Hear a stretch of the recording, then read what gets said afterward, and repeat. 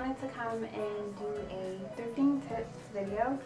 I did a thrifting haul the other day, and a couple of people asked me for some tips, so here they go. First, let me show you. This is one of my latest thrifted finds, and you can see it's studded on the shoulders, and it's nice and flowy, and just paired with just some black tights, leggings. Anyways, I have my iPad here. Sorry, flash, I guess. I have some notes on here, but anyways, let me go ahead and get started. The first one is you want to research your local thrift stores. If you are new to thrifting or even new to the area, you might not know where to go. So if you just hit Google, then and put in your location, it should pull up some thrift stores, and also there should be some ratings so you can learn about the thrift store before you go. As you all may or may not know, every thrift store is not created equally. Some are whereas others are just divine. Like, they're just great finds in every store every time that you go. So there's an app for your phone. Well, I know it's on iPhones. I'm not sure if it's on Androids or other phones, but it's called Thriftbuddy, and you can actually allow it to access your location where you're at the moment, and it will pull up like a long list of thrift stores where you are. And from there, it'll give you the phone number, the hours, and also some of the items that they sell. So if you're not looking for clothing, or if you're looking for furniture, it'll have that in the listing. Also, there's an area where you can put a list, so that's good. So you can create a list for the things that you're looking for. The next thing is, since you have their phone numbers, you might want to call or ask around if others that you know are into thrifting, and just ask if there's certain days that you should go, like if there's certain sale days. I know I've seen that some places have 99-cent days. Local Salvation Army has 50% off on all clothing on Wednesdays. So that's actually the only day that I go is Wednesdays. Why pay full price, even though full price is like $3, $4, when I can get it for half off? So I love going on those days. The only thing though, when you go on sale days at thrift stores, everybody goes on those days. So it's a lot more traffic in and out the store, and then it's kind of people in your way while you're trying to go through the aisles. That I don't like. So I do try to go a lot earlier. Like, I wouldn't wait until like 5 or 6 o'clock when most people are getting out for work, because then it is going to be busy. And people might even try to take some of the things that you find. So that's just a headache. The third is get inspiration. You want to look at magazines, online. If you have a favorite designer, you want to look to see what they have current, their upcoming season, and even the season after that. As you all know, fashion repeats itself. So a lot of the items that are coming back out have already been in. So you might find some gorgeous pieces that are vintage, that are perfect for right now. I know a lot of people are going to get mom jeans from thrift stores, and they're basically turning them into high-waisted jeans. So you're going to get a pair of jeans from the thrift store for like $4 or $5, whereas if you got the same pair of jeans, depending on the brand, it could be up to $30, if not more than that. So you want to make sure that you get inspiration, and even if it's not the same item, but look at like the fabrics that are in, the different colors. I know for the last couple of, probably the last 2 spring and summers, floral was back. Oh my gosh, I hate floral. I hate it with a passion. But because I've seen it so much, like now I'm actually starting to like it. And that's from the 80s. Like, everything was floral and bright in the 80s. So that's coming back. So just think about that. The next tip is to make a list. Now, when you make this list, don't think that you're going to find everything on this list in one visit, or even at all. It's just like when you go to the mall, you have like a running list in your mind on things that you're looking for. It's a little different at thrift stores, because you might not find the exact color or the exact item that you're looking for. But if you have a running list, at least you know that's what you're going to find. And I don't know if I said already, but the app Thriftbuddy, it has it has a space for you to put your list in there, so it'll be with you. I put mine in the notes section on my iPhone, so I already know what I'm looking for. Like usually I have blazers. Like every time I go, I look for blazers. Blazers. Right now I'm looking for high-waisted jeans, high-waisted pants, and scarves. Because I want to get into doing like the turbans around my head. And then I've seen a DIY on YouTube for making, what is it, a pillowcase out of a scarf. And I was just like, oh my god, it's genius. And I'll put the link for that below if you're interested in something like that also. The next thing is wear comfortable clothing. When you go to thrift stores, you don't want to be wearing high heels and just a whole bunch of bulky or baggy clothing. Usually I'll have on a little shirt, like even this shirt that I have on right now is just too much. It's too much. I would have like a tight fitting shirt and some leggings, maybe like a tight pair of jeans if I don't have on leggings, and just like a basic shoe. Usually I'll have on my Uggs because I can just slip those on and off. But the reason for that is you want to make sure that you're just able to walk through the aisles, nothing snagging on you. You don't know where some of the stuff has been, or even a lot of people don't take care of the items in the store because they know that they're thrifted or it doesn't cost a lot of money. And when I say a lot of people, I'm talking about like the other customers also. So they'll just throw things back up there, or like the hanger might be hanging out. You don't want to snag your clothes. But also a lot of thrift stores don't have dressing rooms, so sorry. A lot of times I'll try on the items right then and there in the aisle, and I'll insert a picture.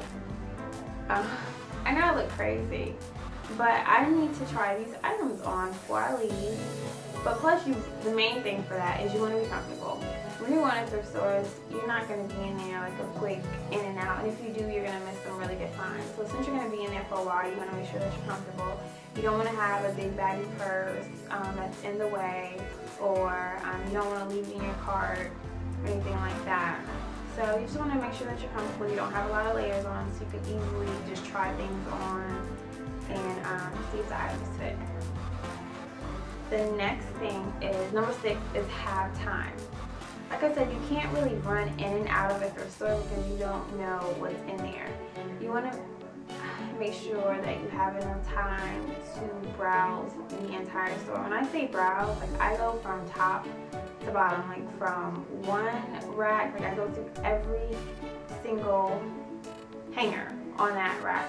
I go women's, children's, women's plus size, and in children's I'm looking at little girls, little boys, and not even for my kids, like I'm looking for myself.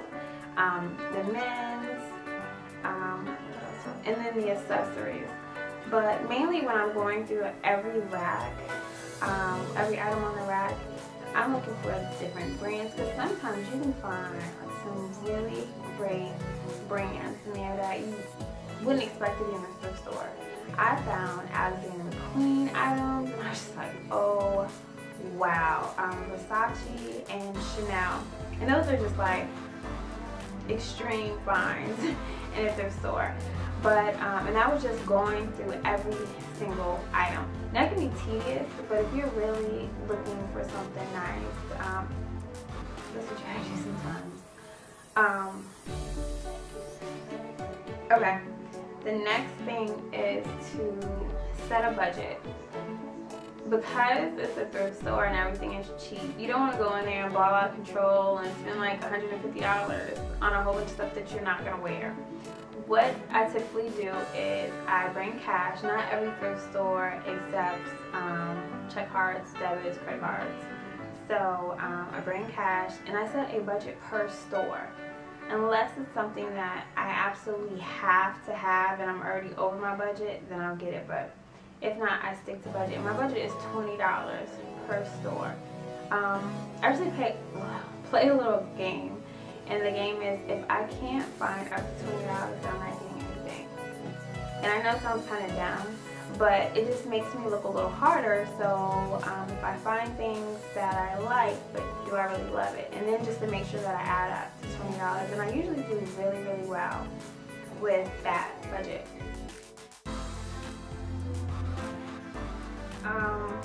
The next is 8, have an open mind.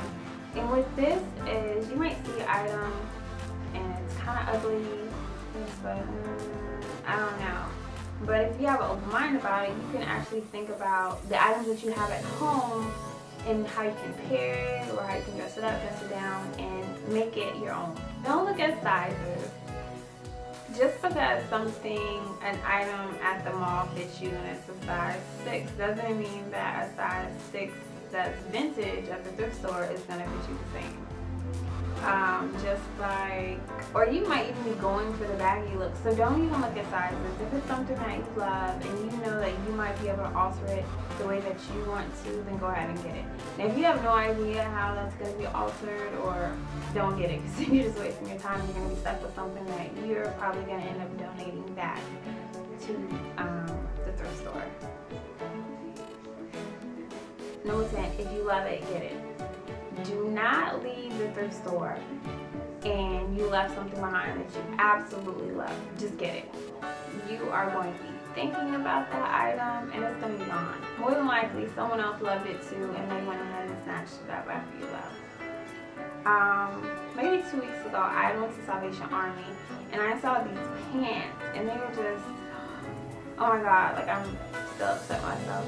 They were just so cute, and I had sent a picture of them to my cousin. I was like, oh my god, I love these, and she was just like, but they were me, like they were so my style, and they were only $1.50, and I know what it is. I didn't get them because I didn't get anything else, but that should have been that one rule where if you love it, get it. How about maybe 2 or 3 days later, I saw Beyonce with the same pants on. Oh, I love Beyonce. She's my sister in my head. So I'm still upset that I did not get those pants. And I even went back, and of course they were gone. Of course they were gone. But yeah, so if you love it, get it. Get it, get it, get it. Number 11, examine every item. Remember that people have gotten rid of some of these things for a reason. So there might be some holes, there might be some tears. Just examine it. You don't want to get something thinking that it's perfect or it's a perfect find and there's like a button missing. A perfect example. 2 weeks ago when I was at the thrift store, I got this shirt. It was a really cute H&M shirt. It was blue, white, and I'll show you guys later. But there was a button missing and I didn't realize it until the other day. And I was just like, oh. But I really like this shirt, but the way that I planned on wearing the shirt, you're not going to be able to tell that the button is missing. Even in a case like that, what you could do is take the button off of somewhere else on the shirt. And because it's a button shirt, I might take it off of the last button that I probably would never button anyway, or no one would even notice that it's unbuttoned. So look at that. Also, if there's any stains on the shirt. Now, if it's a shirt that you're thinking about DIYing into something else or cropping it, and there's a stain at the bottom that you don't plan to use, go ahead and get it. It's not hurting anything. Or if it's something you're going to distress, you're not going to be able to see that imperfection, then that's fine. But you're going to make sure that the items that you're getting that you don't want to do anything to, that those items are perfect. The next is try everything on. I get a little weird and OCD in thrift stores, kind of like, oh, it's so dirty. And even if it's not dirty, but just the fact that I don't know if these items were washed, I don't know the person before me or people just in the store touching it, it weirds me out. But I do try everything on. A lot of thrift stores do not have a return or exchange policy, and I don't want to just start spending a whole bunch of money, even though it's like $20–$30 and I have no use for the item. So try things on. Like I said before, some of the thrift stores don't have dressing rooms, so you might have to try it on in the aisle. But just you want to make sure that it fits you and it's flattering to your body. Okay, so for tip 13 is you want to make sure that you bring hand sanitizer and wipes.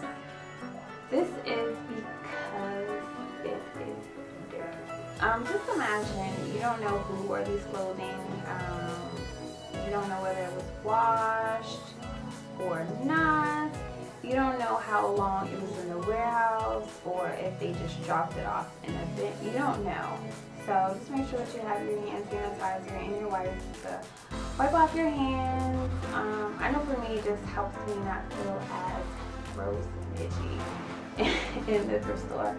I know sometimes when I'm in there, my hands just feel kind of gritty, so I just use it. That's just me. But I think that it is very sanitizer and hygienic, and others should do that as well. The last, oh, it's not the last, sorry. 14 is to make sure you wash your clothes immediately. Immediately. Do that. What I do is I get my bag, I close it up tight, and I throw it in my trunk, and I do that just in case. You never know. You never know who wore the clothes, what type of person they were. Just cleanliness. It is the outrage of bed bugs in a lot of areas. It's getting gross just think about it. So you just want to make sure that you keep it out of like your main part of your car, but keep it in your trunk. Excuse me. And then as soon as you get in the house, I just dump for the most part the things in the washing machine and let it soak. Let it soak overnight in Borax, detergent, distilled vinegar, and just let it sit. And then I'll wash it. And then I'll wash it again. And then I'll put it in the dryer. So you just want to make sure that you wash it. Even though these are great finds, you do not know where these items were. You don't know how long they were in the warehouse. You just don't know. And the last tip is to go often. Thrift stores get inventory in daily to weekly, and most of these items are one of a kind. You're not going to find them anywhere else. You might go to one thrift store today, go to another one tomorrow. Just go often and have fun. Save some money, get some great things, and look great. Thanks for watching, guys. If you like this video, these types of videos, thrifting hauls, thrifting tips, whatever, thumbs up, like, subscribe.